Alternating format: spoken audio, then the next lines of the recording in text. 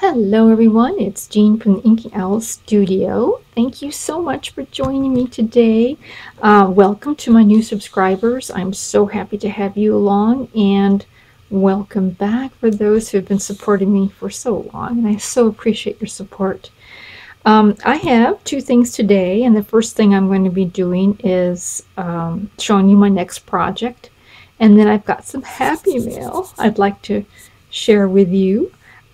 So first of all, I'm going to do the next project, and it is going to be working with the Stamperia Voyages Fantastiques, and it's an 8x8 pad. I know the last time I did a Stamperia, I used the 12x12, and so somebody had said, you know, they kind of would like to see an 8x8, so that's what I'm going to do. I'm going to show you how I'm going to break it down and do something from start to finish. It's going to be a tutorial. I am going to try 90% of what I do will be from either the pad, or it'll be from things that are, you know, I think are kind of easy for you to get. In other words, I'm not going to be doing digitals because I know that a lot of you don't have access to a computer. So here we go. I'm going to be working. Oh, let me just show you what these are. And it's a nice, it's kind of a light steampunk. It's not heavy and grungy, but it's very fun, very fun. And these are just some of the pages here. I think I paid a little over $7 for this. Kind of depends, you know, you gotta look around on Amazon. Different dealers have different prices, but anywho's, there's 10 pages here, and 2 pages of ephemera. Love all this stuff. Yeah, like the balloons. And this could be a page of ephemera too, with the gears, or you can use this in the back. There we go. I love these colors. I'm just so in love with aquas and turquoise. I don't know why. And this is the little bones that we're going to be working with. So I made this the right size to fit, you know, the paper on.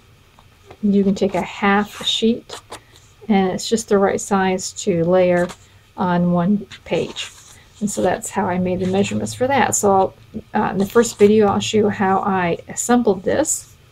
I also, I always like to recommend with these to go out and look for some matching cardstock, plain cardstock. And you probably don't need these many sheets for sure. I just sort of took everything I had and pulled what I thought would go well. But you need a nice neutral to go with this. And so I pulled these two. I'm not sure which I'll use. But these are 2 neutrals that will go with it. And then I like, if I can pick up one of these colors, I like to do that as well. So I'll probably be going with this one. Now, on the camera you're looking at, this is very blue. Yeah, I'm just now looking at it. It's like, oh, that is very blue. This is a lot more green than it is blue in real life. So, anywho's, I'll probably be using one of those. I also think it's a nice idea to, if you're looking for scrapbook paper, and you can go look at the bins where they sell paper by the sheet. Hobby Lobby and Joann's, I think, both do that. And pick up paper you think might complement it. And so I have this. I thought this was kind of fun, kind of steampunky fun. These might be a little big, I don't know, just thought I'd pick it up anyway. So pick up a few sheets of those just to kind of give a little variety to your scrapbook pages. So, and then one last thing you are going to need, of course this isn't all your supplies, but one other thing, you're going to need some kind of cloth for the spine. And if you're new to scrapbooking, I would recommend you buy 1/4 of a yard of muslin, just plain muslin, nothing expensive. It doesn't matter. And I like to wash it because I don't like it to be real pressed looking. I kind of like this wrinkly thing. And I also tea stained this, but you don't have to do any of that. But you do need some cloth, and you will use cloth for other things as you see come up. So it won't be for just this. You'll, whatever you have left over, which you'll have a lot left over, but you'll use it. And I went ahead and went into my stash, and I got these. So, but the plain would work just as well. But I got fancy, right? Got some Tim Holtz fabric here. So you will need some cloth. And anyways, that's what we're going to be working on. I hope you will join me and subscribe. So now let's look at the Happy Mail that I got. So here is the big package.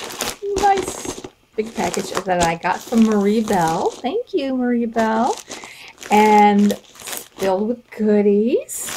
So let's take a peek at some of the goodies in here. There were a couple of smaller packages.